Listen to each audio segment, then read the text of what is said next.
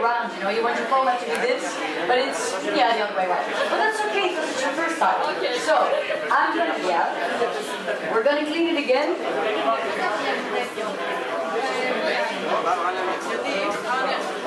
Very good. And I'm just going to explain it one more time, right? So like I said, don't open the tap halfway, you only get foam. Open it all the way.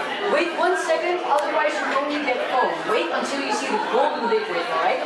So now, then you reach it as like this, very close to the tap. And once the beer reaches this point, you go like that, but you never go down, because what happens then is mirrors. And we don't want to have that. And so you hold it like here, and then you close the tap, put the glass down, and of course, this is very important. Yeah? Alright, let's go. Open it all the way, higher, higher, higher, like I said here.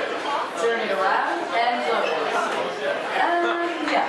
You start a little bit slow, but I mean, yeah, you can. Alright, so let's say it's way better than that beer over there, but it's still not good. Do you want to drink this beer or do you want to give it another? Whatever you like. Yeah, try again first. Somebody want a free beer?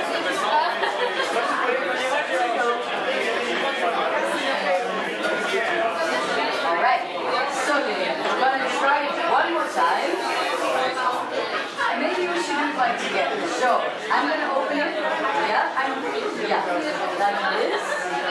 Very good. And then like that. And then like that. Put it down. Wait 1 second. And now you can do that. Yeah, never do it twice, but that's okay. Alright, so I closed it out just a little bit too late, but actually this is fine. Here at Heineken we say a beer is perfect when it lands on the wings of the stars, but what I call this is the walking beer. So when you're like sitting outside and having beer, and you drag the beer inside, by the time it's outside, it will be perfect, alright? There you go. So, you want to do it one more time yourself? No? Then you just get your beer certificate. Do you want to have a beer?